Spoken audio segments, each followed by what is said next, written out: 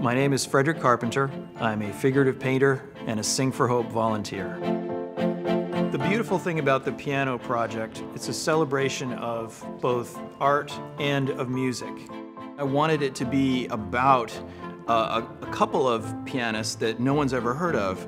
This is Mary Lou Williams over here, wonderful classical player. And then we have Glenn Gould, a Canadian, Elena Kirshchanova.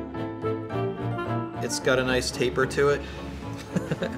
They're perfect for painting, you know.